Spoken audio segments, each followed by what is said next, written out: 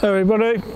Today Sylvie and I are in the village of Great Yeldham, which is right up in the north of the county of Essex, just a few miles from the border of Suffolk.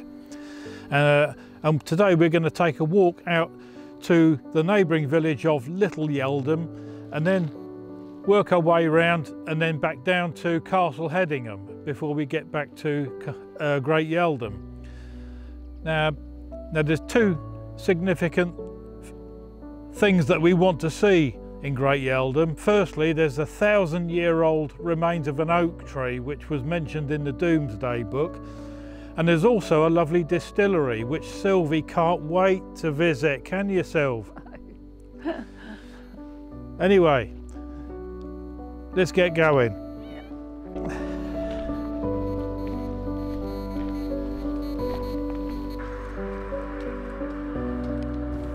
After a quick look round, Sylvie and I take the Tilbury Road north out of the village.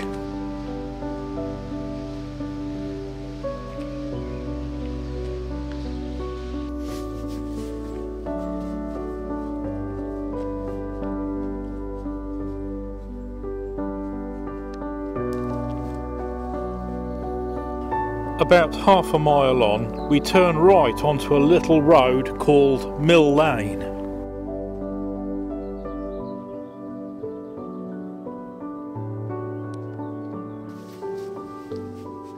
This lane terminates about halfway along its length and becomes a footpath.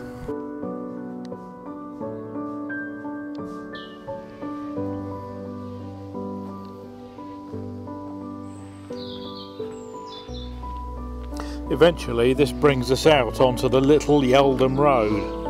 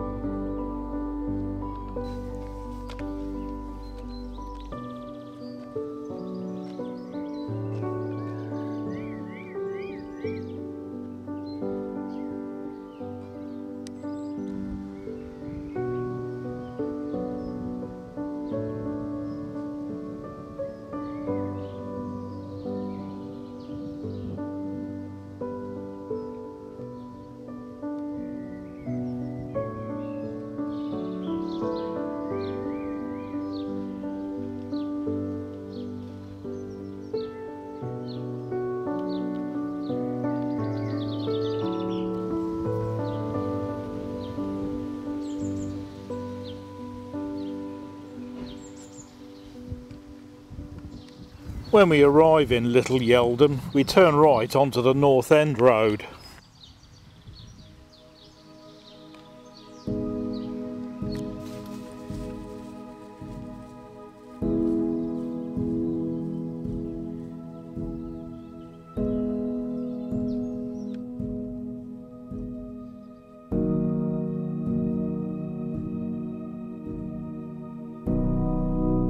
The hamlet of North End is only about 3/4 of a mile away, and here we stop for a brief rest before taking the footpath southwards towards our next destination.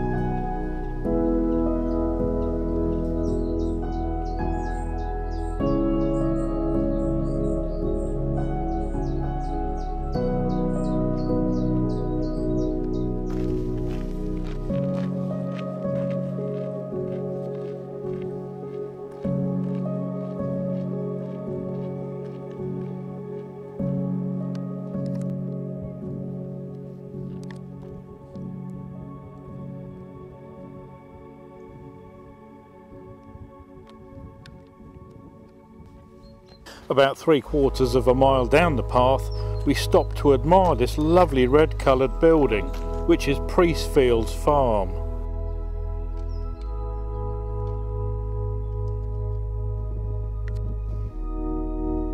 Just past the farm we take a left turn on the path and keep heading south towards Castle Hedingham.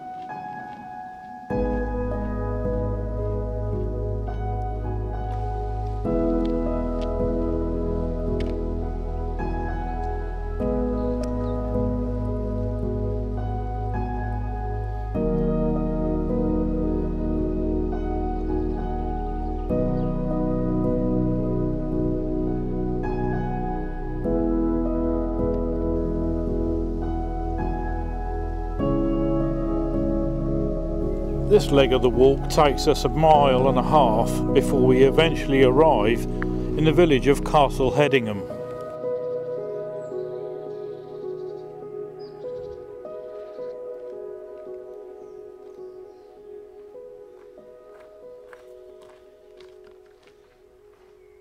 As we enter the village, we take a right turn along Bailey Street. 100 yards on, we come to the main entrance of Hedingham Castle. Sadly, owing to the lockdown, the castle was closed to the public, but Sylvie and I couldn't resist going in just for a quick look at what is undeniably the best preserved Norman keep in Britain.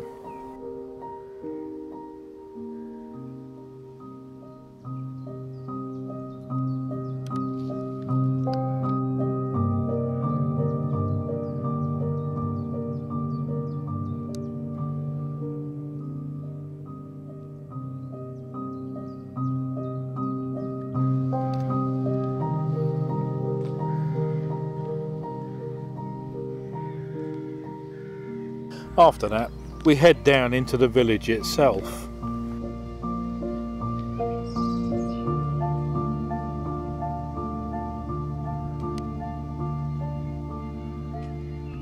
The castle's outer bailey originally extended right out into the village itself, but as the castle's defensive purpose waned, the village expanded.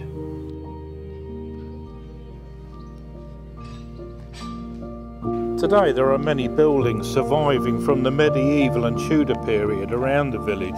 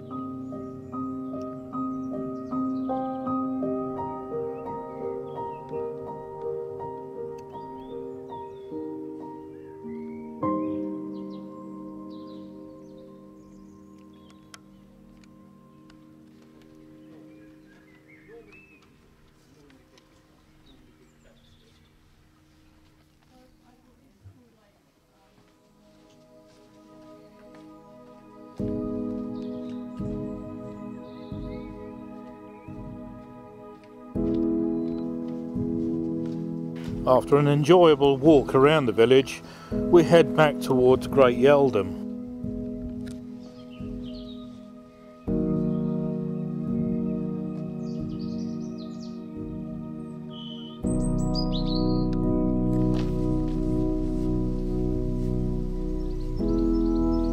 We head northwest along the Kirby Hall Road for about half a mile before taking the footpath across country.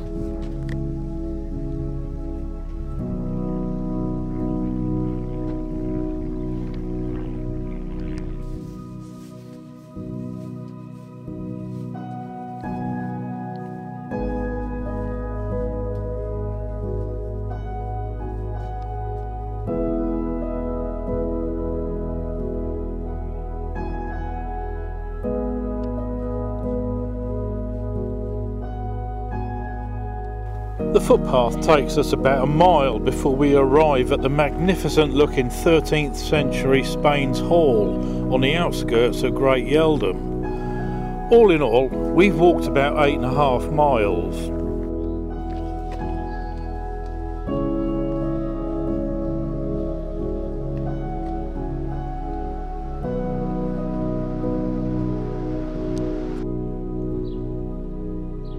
Now back in the village, we take a look at the remains of the 1,000-year-old Great Yeldham Oak, situated in the village centre, and this tree is actually mentioned in the Domesday Book.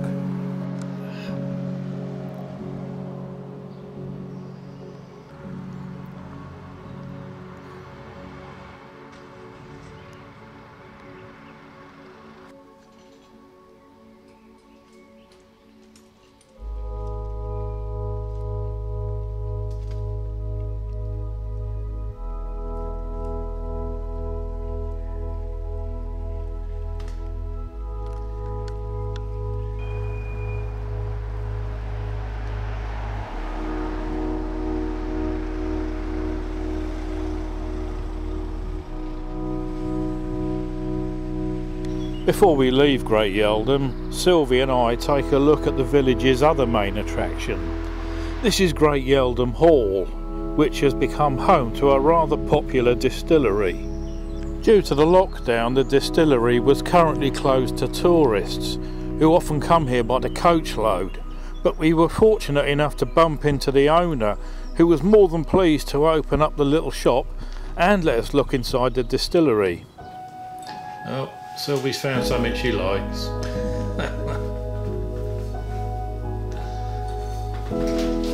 There you go. Social distancing and all that.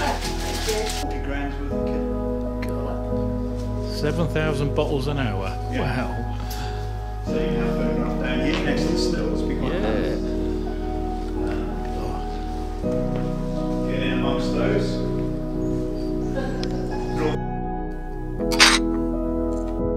Well, Sylvie wanted to pose with her bottle of vodka beside the stills where it was made.